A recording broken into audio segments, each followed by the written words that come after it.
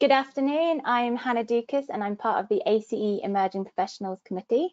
I represent WSP. I'm a structural engineer working at WSP at the moment. So I'd like to welcome you to this ACE Emerging Professionals webinar. It's organised by our London and South East group. And today we're going to focus on the iconic Lloyd's 86 building in London.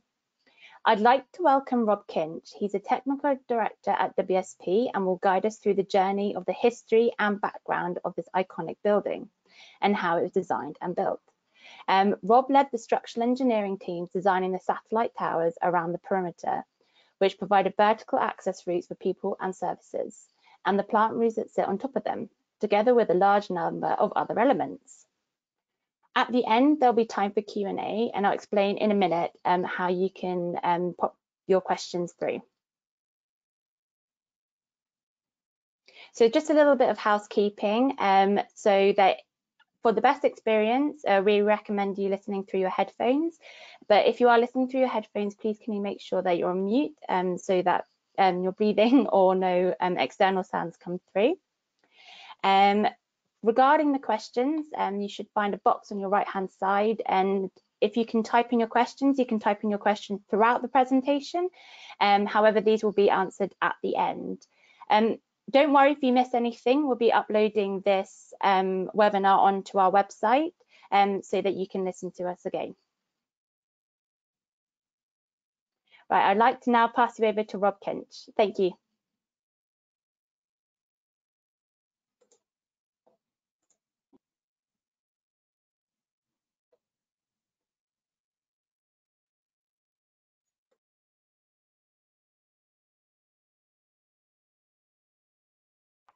Jen, are you going to move it on to the next slide, or have I now got control? You have control.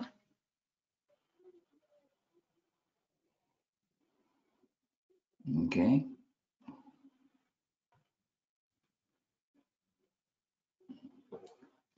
It's not responding very encouragingly.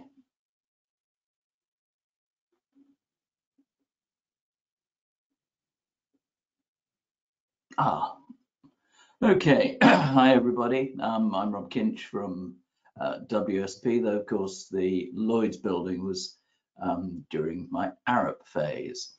The Lloyd's 86 building, I think nobody's going to argue with me if I say that it is truly iconic, and probably did more than any other building certainly in Britain, in the built environment, to cause people to take an interest and have a view about architecture, because while this was rather a controversial building when it was first built, and possibly is still quite a controversial building, it wasn't possible for anybody to have an opinion about this without consequently having an opinion about any other building. So it did great things for making people think about buildings. Incidentally, it was also listed at grade 1 in 2011, the youngest ever building in Britain to be listed at grade 1. So moving on, I'll just tell you a little about myself. I'm the son of an architect. My father, I thought, did some wonderful work. This was his headquarters for the cement and concrete, whoops, back a bit. This was his headquarters building for the Cement and Concrete Association at Wexham Springs near Slough. You'd hardly tell it was for the Cement and Concrete Association, would you? It's pretty brutalist. I always thought this was a wonderful building that should have been listed. My father, a very modest man, always poo-pooed this idea. And one day when I had a conversation with him about it again, he did say that an Italian engineer had written to him to say how much he liked the building. And I asked who it was, and he said, oh, he couldn't remember. So I tossed in the only Italian engineer that I could think of, and that was, of course, Pierluigi Nervi. And he said, yes, that's right, that's who it was. I said, Daddy, you still got the letter? He said, oh, no, I threw it away.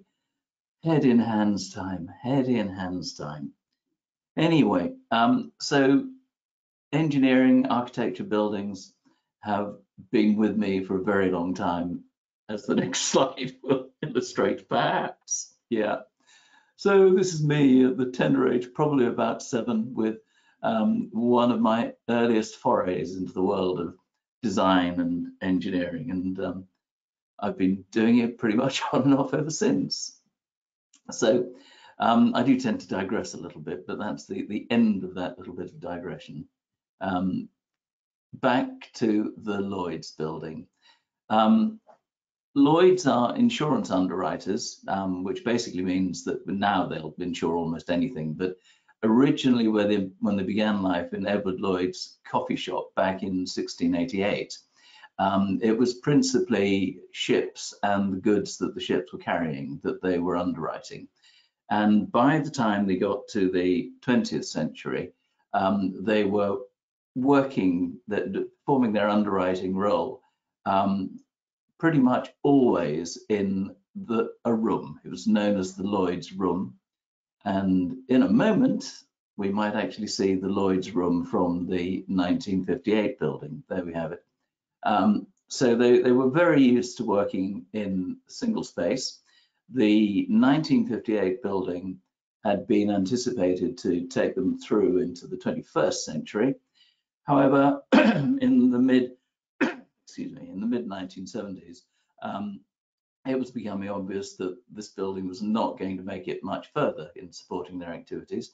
And so they held an architectural competition to find an architect to design them a new building.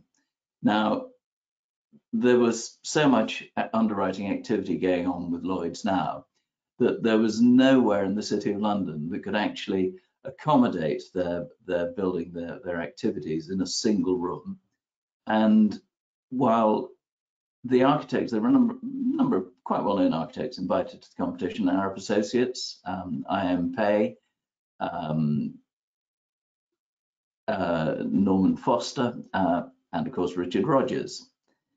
And this deck is moving very slowly.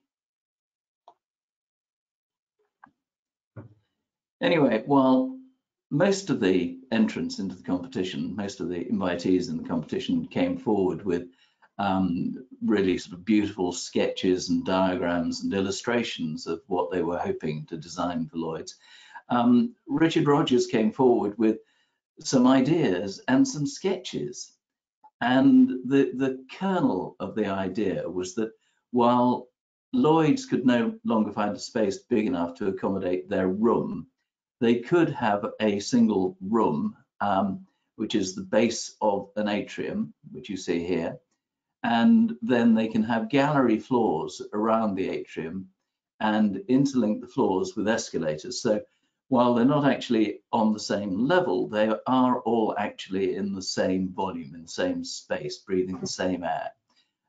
This was the idea that captured Lloyd's imagination, and Richard Rogers won the competition to design the building. Now I must take you back to a little bit of architectural history. I'm not sure this is digressing, because this does actually tell part of the story. This deck is so slow.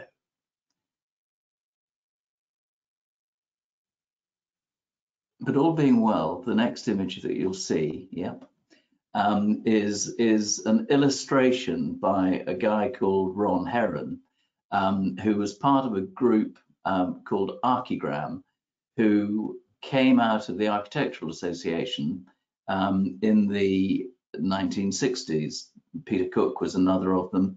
And they had all sorts of wonderful ideas about walking cities and plug-in cities, perhaps an idea that is yet to come of age these days with our modern methods of construction and rather more modular buildings. But this was an illustration that Ron Heron created. And the reason why I show it is that I think you can go without too much of a leap of imagination from this diagram to Centre Pompidou in Paris, which is due up next shortly, I hope.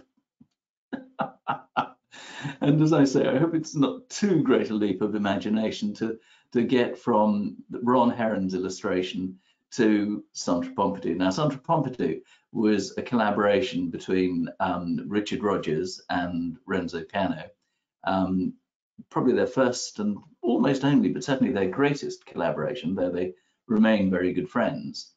And what they strove for in Paris, this is an art gallery, if any of you have been to it, and it's still an art gallery if you haven't, but what they were striving for was the creation of very open floor plates. And the device they used to achieve this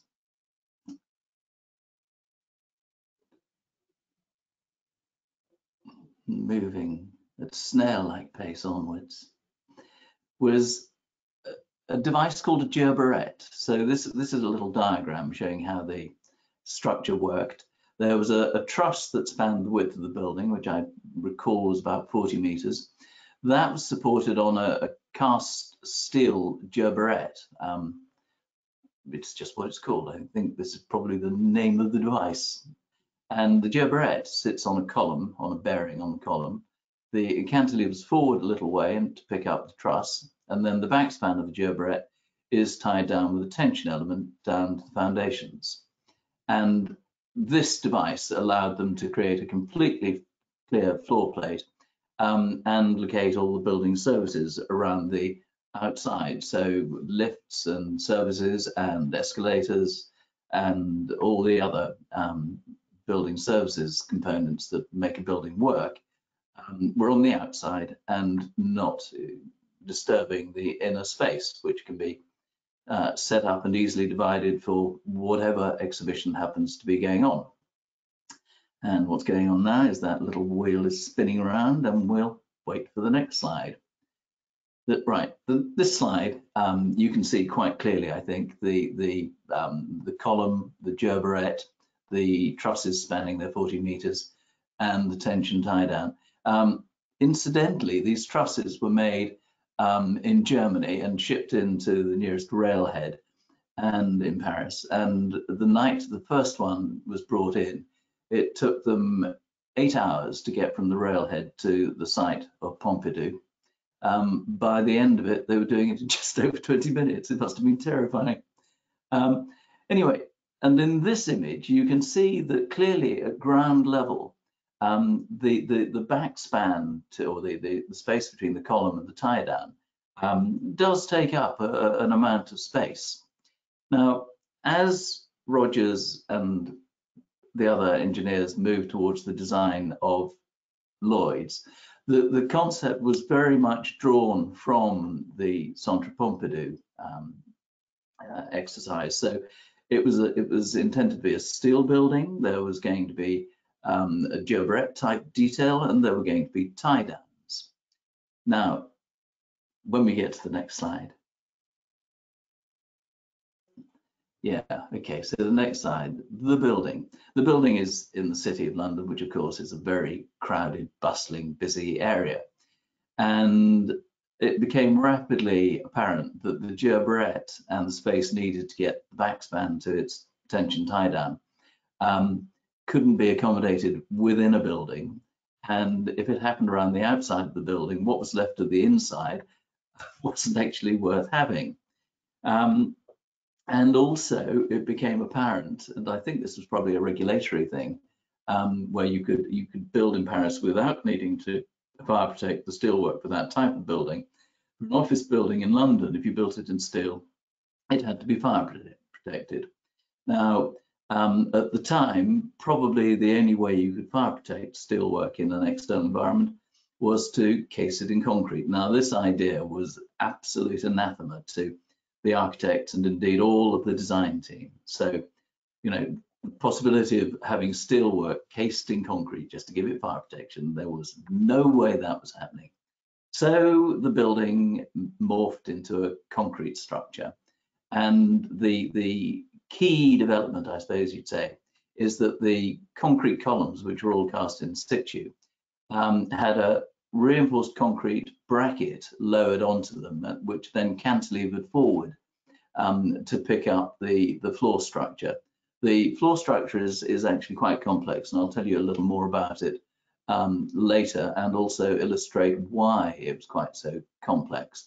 But we have a number of devices here. We have the bracket, we have something called the yoke, and the use of that will become apparent.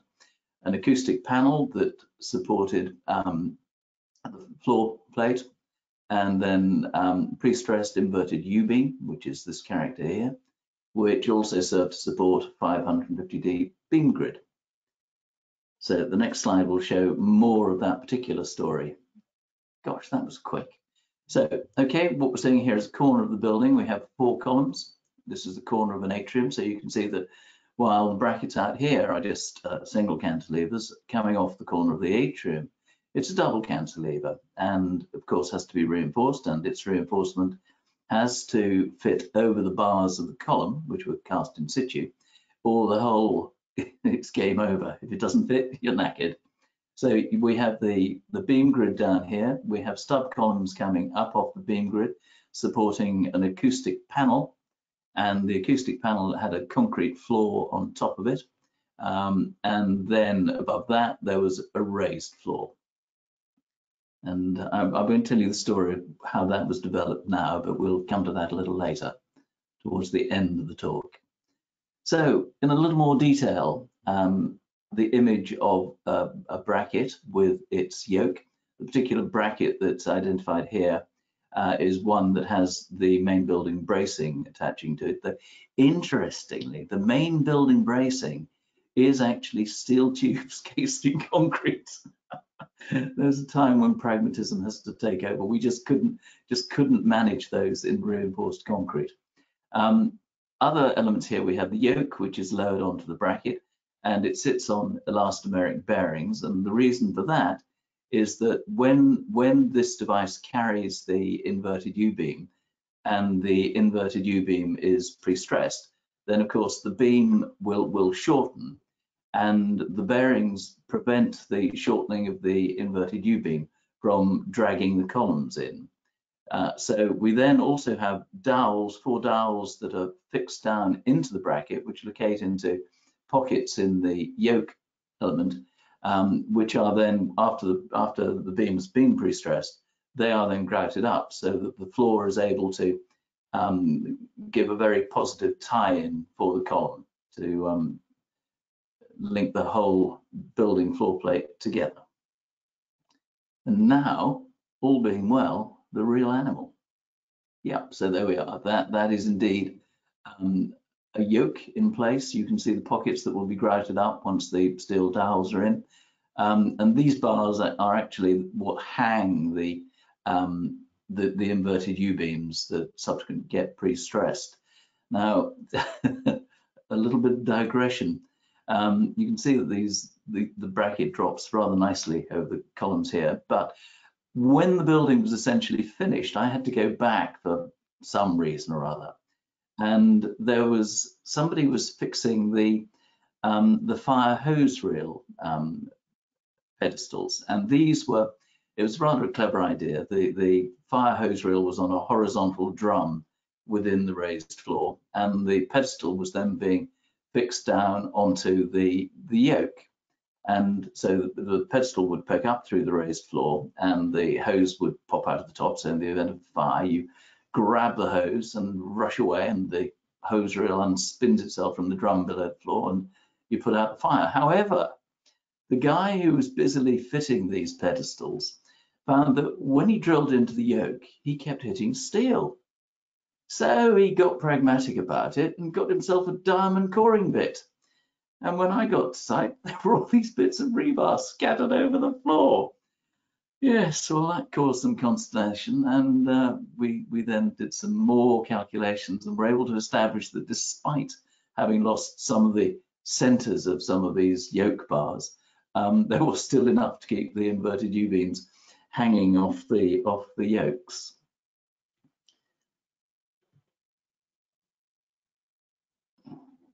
So moving on, this is indeed the bracket for the corner of the atrium that I mentioned, and you can see that there's a fairly substantial amount of reinforcement passing through these in both directions to enable the cantilever to happen.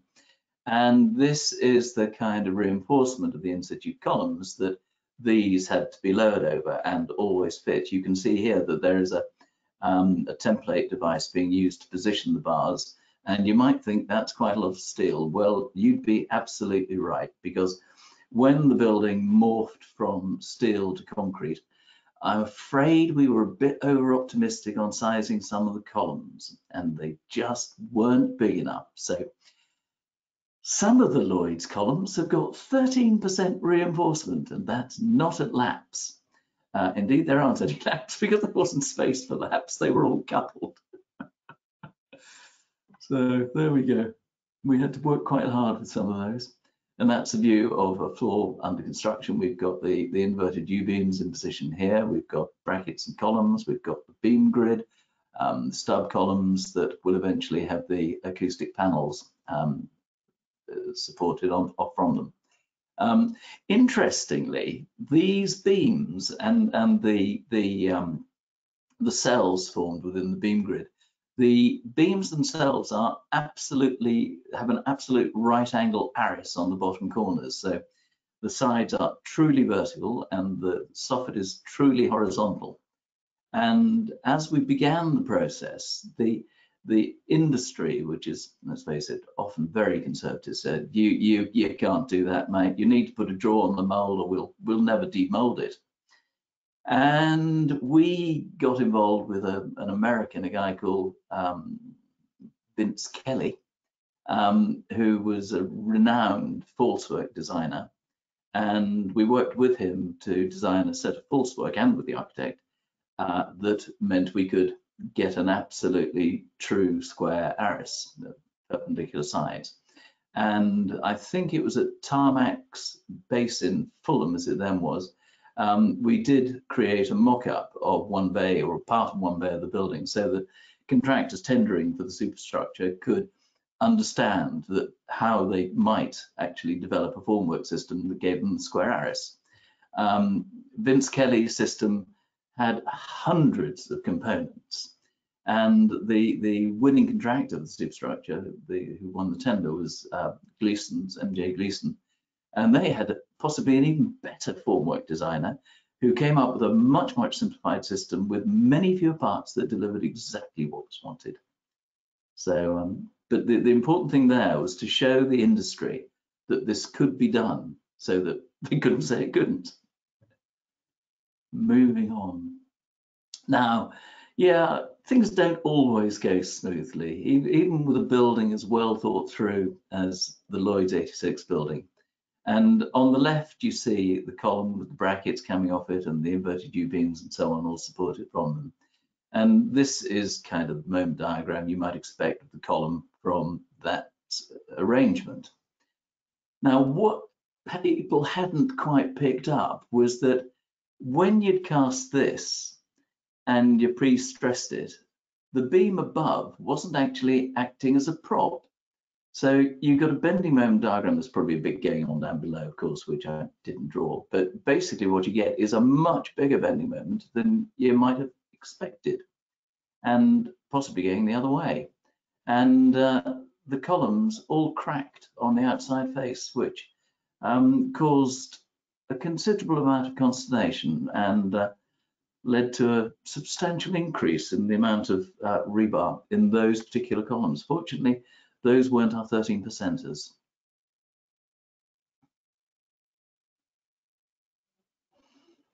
And a view of the room again, and this down here, the podium down here, within this is the lutein bell, something that's been part of the Lloyd's paraphernalia for hundreds of years. And the lutein bell is rung once for bad news and twice for good news. So if a ship is found, it's 2 rings, and if a ship is lost, it's 1 ring. I think everybody would have been on tenterhooks after the ringing of 1 peal of the bell. Now, if you get and this is kind of a digression, I suppose, but if you get the chance to visit the Lloyd's building, it's sometimes open for open house in September, so I rather think that's not happening this year. You will see that there are trusses that support the escalators that rise up through the atrium. And if you closely, on the cast steel bracketry that support the trusses, you'll see the initials SLL and DGC. Now, I'm not going to tell you who those initials belong to, but they were the architect and the engineer who were working on the design of these particular elements. And when Steve Larson and Glenn Kaler, oh, I've gone and done it, when they visited the steel casting fabricator who was going to make these, the fabricator said, well, you know, if you like, I could put your initials on the bracket. And Steve and Glenn said, oh yeah, that sounds good fun. Which it was for them until it was spotted by Richard Rogers, John Young, who was the partner in charge at Richard Rogers at the time. And they went absolutely apeshit because the authorship of the Lloyd's building was supposed to be a very democratic, egalitarian endeavor with no one standing out ahead of anyone else in terms of authorship. And here we are, good old Steve and Glenn getting their initials on a bit of their work. Right, so now we're moving towards me telling you in a little more detail about the building elements that fell to me to design. And these were the, excuse me, these were the satellite towers around the outside, which Hannah mentioned earlier as being for vertical access. So over in the background, we've got Tower 1, Tower 2, 3, 4, 5, and just popping its head up over there is Tower 6. Tower 6 and Tower 4 are principally firefighting access, so it's a firefighting lift all in precast concrete panels with an escape stair. Tower 5, 3, and 1 are all about vertical access, so here we have the wall climber lifts for people access to the various floors. It's also they have 3 of the major plant rooms on the top from which the services are distributed to the floors below. Tower 2 is a kind of a slight novelty. It's got the plant room, but it doesn't have the wall climber lifts. It's tucked away underneath. It's got a goods lift and also a fireman's lift. So there are 3 firefighting lifts in the building.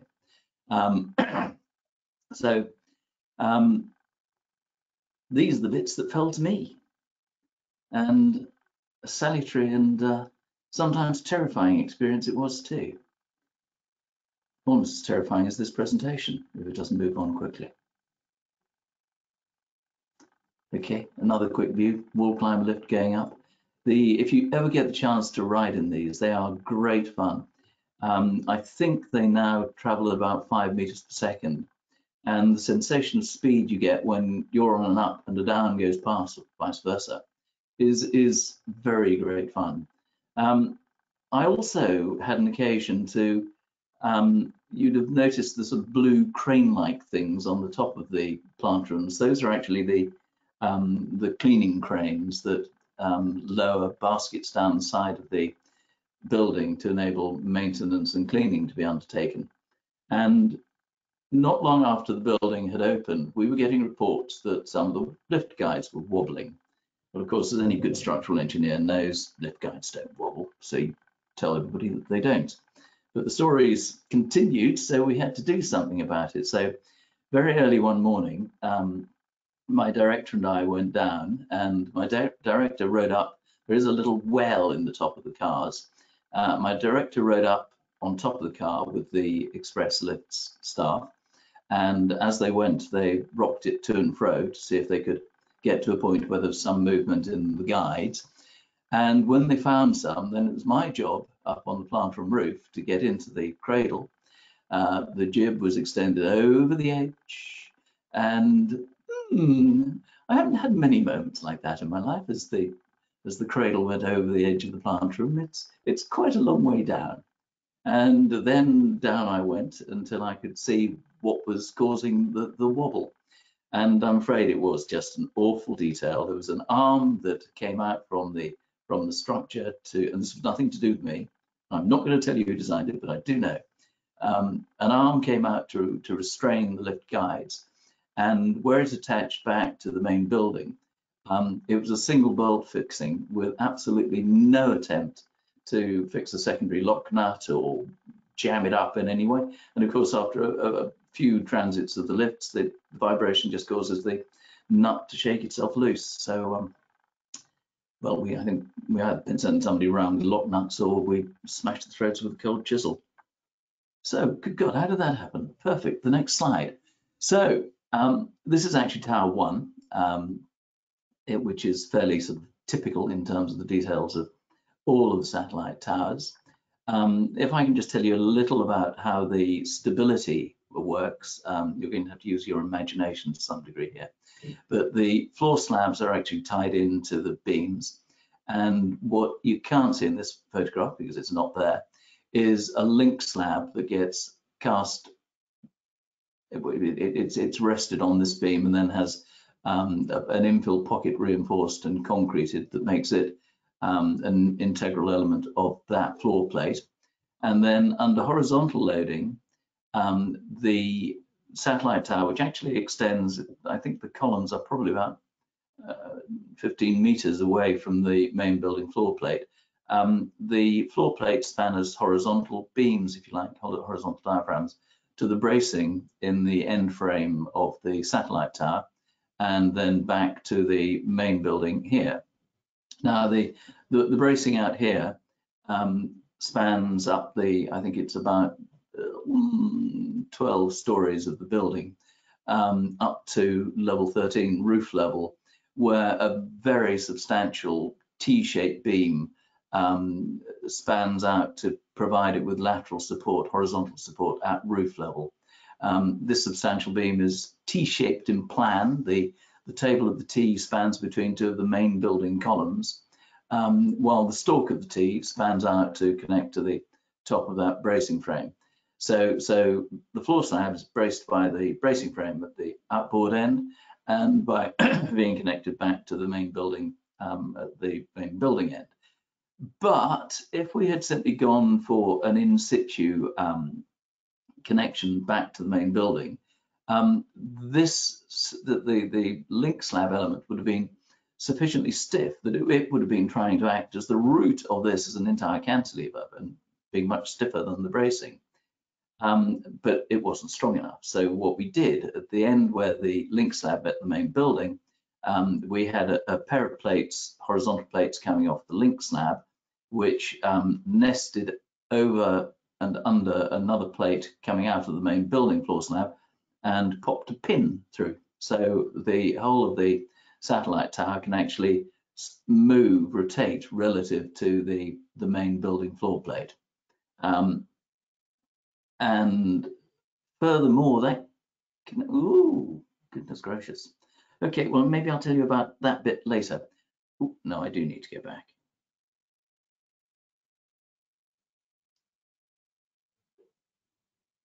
Right. The diagram on the right explains how we connect up the columns and beams. Well, the columns and beams, and indeed the bracing elements, are all genuine reinforced concrete.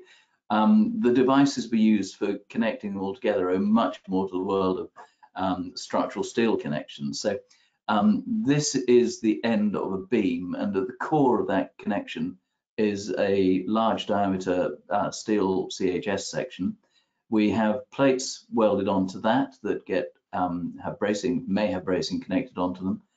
Further plates coming off to which the beam reinforcement is welded. And then the bottom of that CHS has a plate welded to it that has bolts pre-located in it that are held in position by flat nuts on the underside of that plate, which can then drop into the top of the column. And the top of the column is very much like the top of the beam node, where we have another steel plate coming across, circular plate, with a smaller CHS coming off that, with a series of stiffeners outstanding from it, and in the top plate a series of holes drilled so that the bolts from the column coming from above, or the beam, if that may be the case, can drop down through into the gaps between the stiffeners and get bolted up. Moving swiftly on. Right, so these are, you'll have guessed, the bottom and the top of a column. We have the bolts with their flat nuts holding them in position. What you're seeing there is a grout tube that we were able to, having assembled the columns and beams on site, we were able to pour grout down this to enclose and encase the joint in concrete. So bolts pop down, top of the column is the same as the top of the beam, holes through which the beams locate, stiffeners, inner CHS. So now we'll move on to Anglian concrete. Anglian concrete are the people who made all of the reinforced concrete, the precast concrete components for the satellite towers. They don't exist anymore, but they were based up in near Norwich.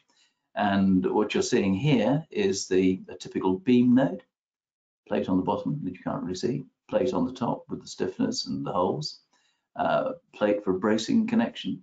And the white, of course, is because we've done some dye penetrant testing to make sure there are no cracks in the welds. So these components are assembled, reinforcement welded onto the plates, and then they're cast into, they have their concrete knuckle cast around them. And so it's very much a stage by stage exercise. And so the beam nodes cast into their concrete before being taken away and being assembled in a mold with the rest of the beam reinforcement and being cast into the beam. You'll notice that the approach to health and safety and PPE was very different back in the 1980s to where we are now. I think I prefer where we are now.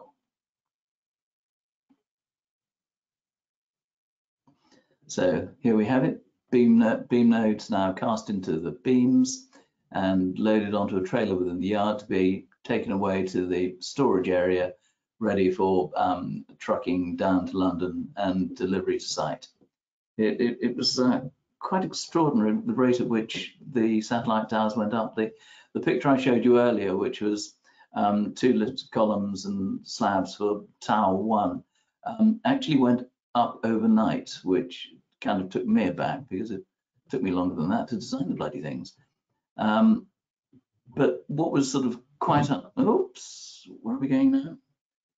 But we can stay there. But what was sort of slightly unsettling about it was that for some reason it seemed terribly difficult to get the right length of link slab.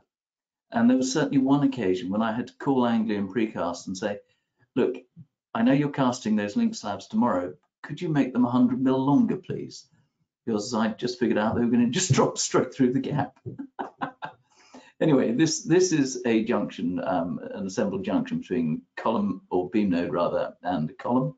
You can see that we were quite thoughtful and cast in sockets so that bracketry that supported the building services that ran down from the plantrooms above could be easily and positively fixed, and in a way that meant we were being deliberate about it.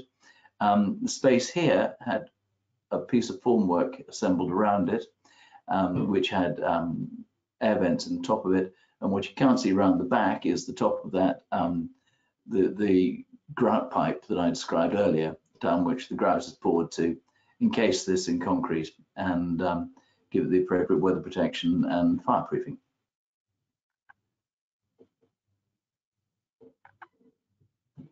Okay, so I said we're now into the final 3 slides, but I said I'd tell you a little more about why the floor was so complex. The air conditioning system that was adopted for the building it's called a displacement system. So if we've got any mech eng on the line, they'll know far more about it than I do. But the raised floor is a plenum into which air is pushed, conditioned air is pushed from the external ducting system.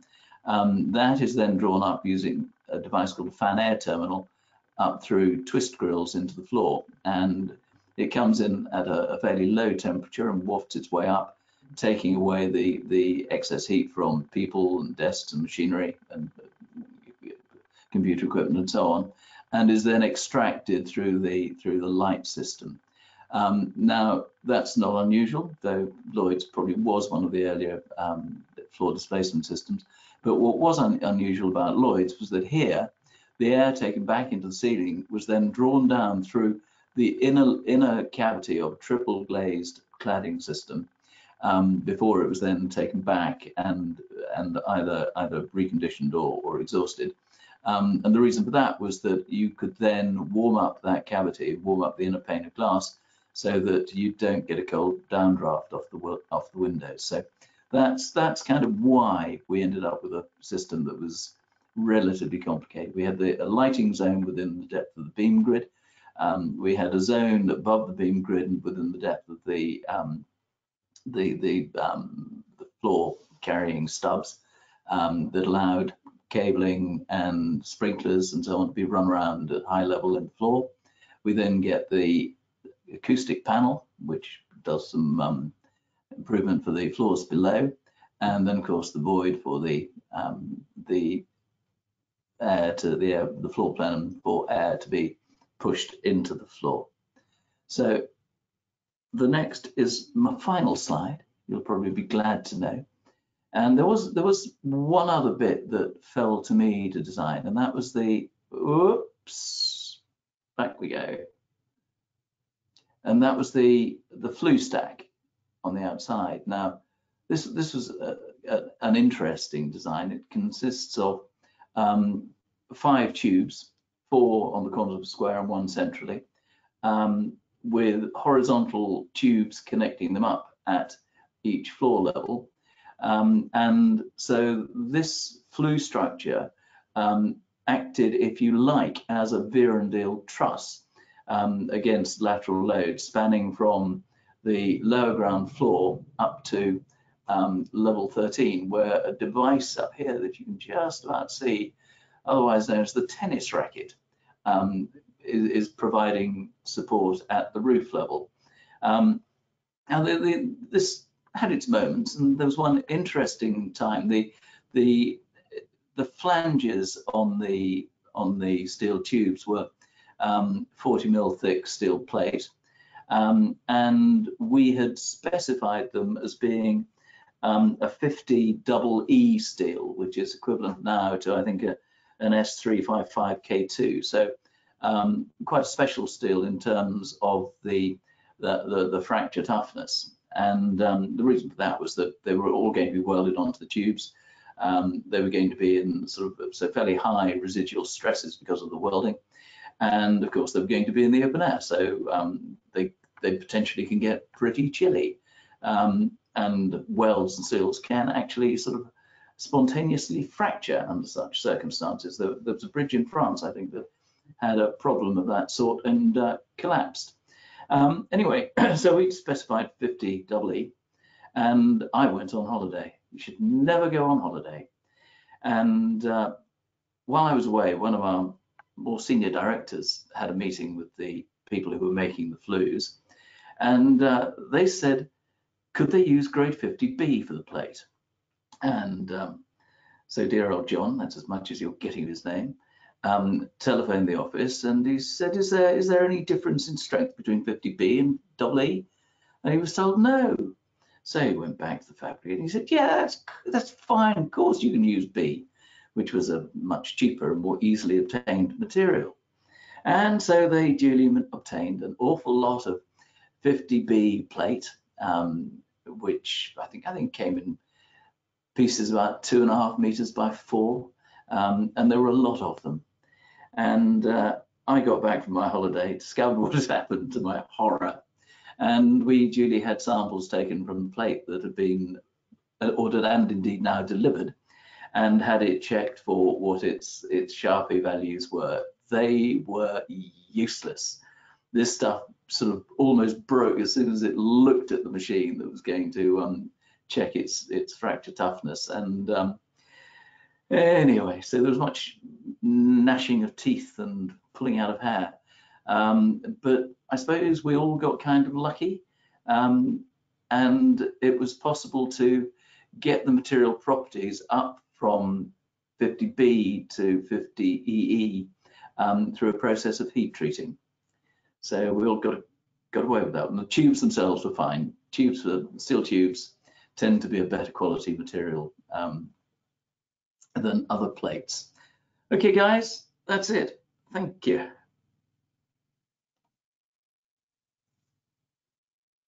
Thank you very much, Rob. Thank you for that presentation.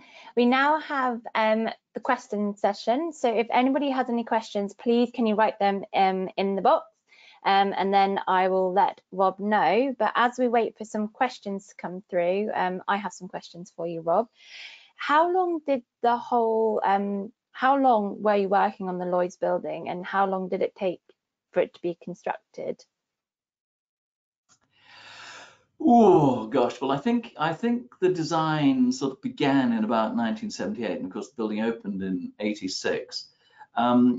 My personal involvement began in, I think, about 1981, when I was actually a resident engineer for the demolition of in fact, the Lloyd's 1938 building, which occupied the site where the new building was to be built.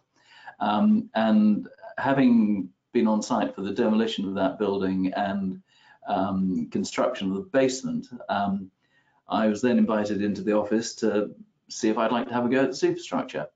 And so that would have been probably early 82.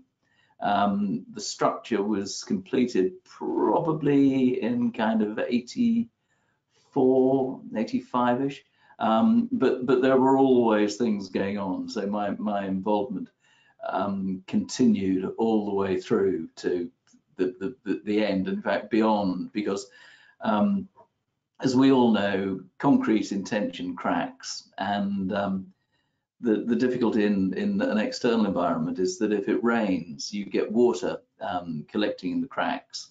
And when it stops raining, the surface of the concrete dries out, but the crack remains wet, which means that it's very visible. And so the Lloyd's facilities management team would see these cracks and go, Rob, we found some cracks. And so I pull out my crack microscope and whistle off down to Leadenhall Street and get to know my old friends, the cracks, again. They were always the same ones. But every time they got a change in the FM team, it's Rob, and off I went. Wow, so quite a few years. I don't know, again, anybody, please send through any questions. I'll be looking on my little question thing if any come up. But I have another question for you, Rob. Why do you think, because of course this building is very iconic, like you said at the beginning, it was listed as grade 1, as one of the youngest buildings to be listed as a grade 1. But why don't you think in today's architecture, especially looking at London, that why didn't Richard Rogers' design of having a lot of the elements, especially MEP elements on the external side of the building, why don't you think that's been adopted as much? Oh, that is a good question. The reason why they were all placed around the perimeter on the Lloyd's building, I mean, to some extent, it was kind of a vestigial exercise after the Pompidou building, but clearly it was also what you had to do to come up with the clear floor plate that was the ambition for the building. I think probably to do it is also quite an expensive exercise, because if you think about it, normally if you have a duct delivering air within a building, you don't have to do much to it other than insulate it, whereas the ductwork on Lloyd's had to be protected against the weather, it had to be insulated, it needed vapor barriers in it, and in fact, this probably is a pretty open secret, a number of years after the Lloyd's building did open, the ductwork needed to have an awful lot of maintenance carried out on it, because the basically, I think the vapor barriers had failed, the insulation had got wet, and so, as we all know, wet insulation doesn't do a lot for insulating things, and it's probably a more expensive way around to do it. Oh, okay. No, interesting. We've got another question come through, Rob. You showed column bending and moment diagrams and how the moments ended up much greater because the beam above didn't prop the column. Is that because the bearings on the yokes only transmitted vertical load? Sorry, I think maybe did I not say that when the beams were stressed, yes, not only did they shorten, but of course they also lifted themselves off the falsework that had been supporting them, and that meant that the load transferred back into the bracket before the next level of beam up had been installed. I think maybe I forgot to say that. Apologies. No. Right. Anybody else? Any questions? Please send them through. I've got another question for you, Rob. Would you, if you were brought this same situation and design today, would you still go ahead and do it? Because it sounded very complicated. There was lots of different, it was very different at the time, like you said, especially back in the 1980s. Or do you think, what do you think you'd do? My goodness, that is a difficult question. I think you've got to put yourself in the role of a client who's having a building built for themselves. You can have something very sort of anonymous, curtain walled, and nobody notices it. Or if you want something that is iconic and people see it and they go, oh, Lloyd's, they're the underwriters, then you do something like this. I mean, it's interesting that people will use buildings as a way of gaining publicity and advertising themselves. I think probably at the moment, maybe not just at the moment, but of recent years, universities in the UK have been spending a lot of money on better designs, very much more, in some cases, iconic designs for their campus buildings. And the reason for that is that what they need to do in their line of business is attract students to their campus. And if your campus is special because of the buildings being special, then you go for it. So yeah. I think it's, I was about to say, I definitely say it's a very iconic building with which then now everybody knows. So I suppose if there was more buildings that actually looked like that building, it would no longer be the iconic building it is in London. But we are going to wrap it up for today. So I'd just like to say thank you very much, everyone, for joining. Thank you so much, Rob, for your presentation. We have the next ACE webinar is next Thursday, and this is with the Northwest Group. They'll be hosting a webinar on the power of mentoring. So please visit the ACE website and register if you would like to attend. I'd just like to say again, thank you, Rob. It was very interesting. I always like to hear about it, and it's quite nice because then I can go and tell other people cool facts about it, because inevitably you'll be with friends walking around London, so you can. Those names were Steve Larson and Glenn Calo. Right, I better remember that. And just a reminder that this webinar has been recorded and will be going later on to the website. So if you'd like to re-listen to it or forward it on to any of your colleagues to listen to, please direct them to the ACE website, and that will be up later on today. So I'd just like to say thank you again, Rob, and we'll see you next time. Thank you very much. Cheers, everybody. Bye-bye. Thank you. Bye-bye.